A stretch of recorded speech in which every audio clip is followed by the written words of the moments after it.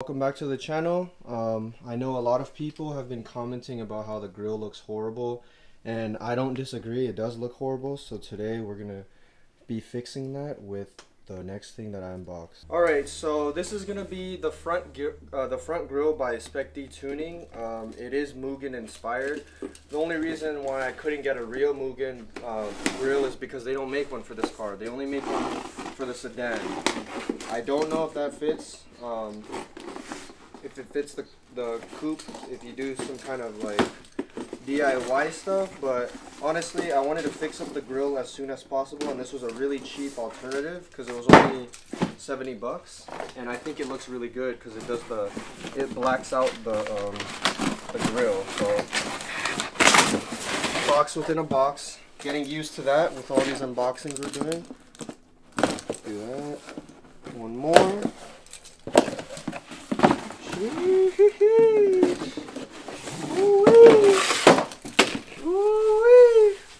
Alright, let's look at it. This looking good already, boys.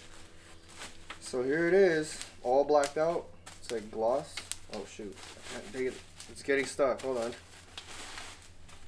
Shoot, boys. Hold on. Alright, here it is.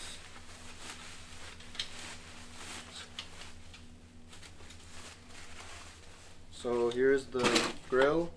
It's supposed to obviously be right here. It's gonna look really good. Excuse that the car is really dirty, but this is what the grill is gonna be like, and hopefully the install is easy. But this is the unboxing. Just stay tuned for the installation, and this is gonna look a lot better. This is one of the first cosmetic mods that I'm doing for the Accord, and I'm looking forward to it. Alright, so it's the next day. It's gonna be the install day, but basically I'm gonna have to remove a bunch of plastic clips. I believe it's gonna be this one, and the ones in here. There are some missing. I think this is broken, but there's gonna be about 8 plastic clips according to the video that Spec-D Tuning made. So there's about 8 clips that you have to be removed on the top so that you could take off the plastic molding, and then you're gonna have to go to the side and take off this screw right here so that you can remove the bumper, and then underneath there's a bunch of plastic clips that have to be removed as well. I don't really have any with the film, so I'm gonna have to prop this down on a chair. I did a horrible job of filming that part because I didn't even press record, but the plastic molding part is off, so you can see it's exposed right here. That was pretty easy. It only took about 5 minutes. That's good, but now we have to start on the side.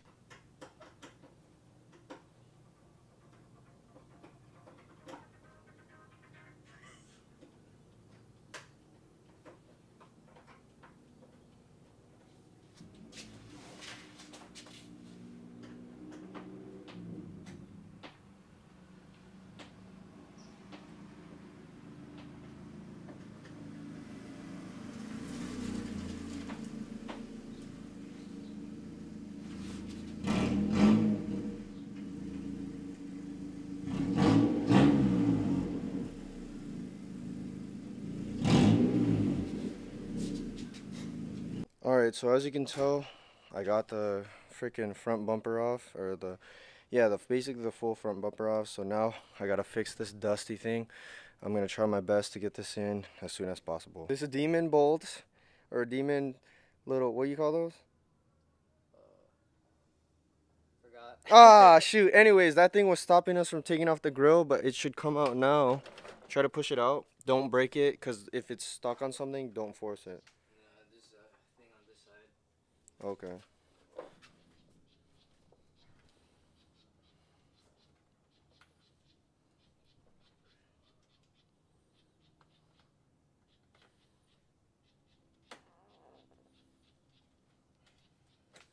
Try to preserve it because I want to use it again. Or I might want to use it again. I don't know.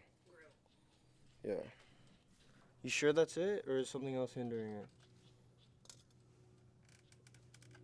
Because it came out flawlessly on the other side, and it should be a mirror of it.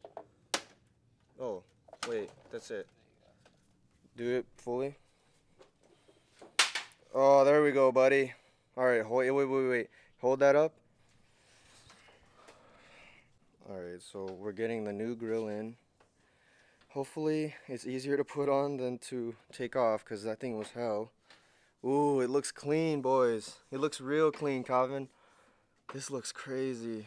Alright, so this one is secured in basically in the same spots. It doesn't have the screw-in parts like the OEM bolt, which is good. Or OEM grill, which is good because those were hell, but we got to make sure this one's secure because I like this grill better and I don't want it to fly off. So here's the old grill, plastidip peeling off and everything, and then here's the new grill. I personally really like it. I do think it makes the front end really aggressive, but that means I'm gonna have to make the front end a little bit more aggressive so it matches, but it looks really good. The install took forever. I expected it to be like an hour, but it ended up being like 2.5 hours, but you know how car installations go, but it looks really good. Let's look at it. There's obviously some dust marks and handprints because of, because of us. We were touching it a lot and stuff like that, but it looks really good. I'm glad to have put it on before the week started. And hopefully everyone's having a good Labor Day, and hopefully you guys like the video. Don't forget to like, comment, and subscribe, and I'll see you in the next upload.